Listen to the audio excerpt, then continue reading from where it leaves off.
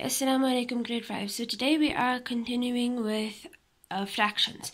So we are doing equivalent fractions and comparing fractions. Equivalent fractions are fractions that are equal to each other, and comparing fractions, we're just seeing which ones are bigger, which ones are smaller. So let's look at our first example here. It says, what fraction is equal to a half? So in order to do this, we can draw a diagram to make it simple. So here I've drawn a diagram and I split it into half. You can draw any type of diagram you want, as long as you split the parts equally, right? And when you draw another diagram to compare it, you also split those parts equally and you draw the exact same diagram. So here, let's see what's similar to half, what's equivalent to half, sorry. So here I drew the exact same diagram. I split it up equally into four parts. You can split it up into however many parts you want, but it's good to stay with a small number so you don't get confused.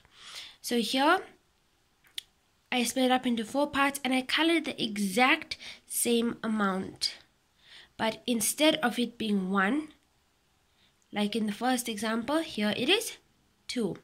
So 2 out of 4 is our answer. Can you see? It's equivalent. Let's do another example, 6 out of 9. So here I have drawn a block and I divided into 9 parts, equal parts. In order to find out what's equal to that, I drew the same block, I divided it into less parts and I colored the same amount in. And my answer is actually 2 out of 3. Right, let's look at the next example. Next question. Give fractions that are bigger than half and 2 out of 5. So if you look here, I drew the diagram for half. You can draw any type of diagram you want. So I made it into half. I drew the exact same diagram and I just split it into more parts and I colored in more. So can you see the empty space here is smaller than here? So this shows that this diagram is actually bigger than a half, and this diagram we will say it is 3 over 4 or 3/4.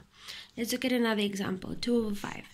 So here I drew a diagram, I colored 2 out of the 5 equal parts. I drew another diagram and I colored in more. I split it into more parts and I colored in more. So obviously this diagram here would be bigger than the first one.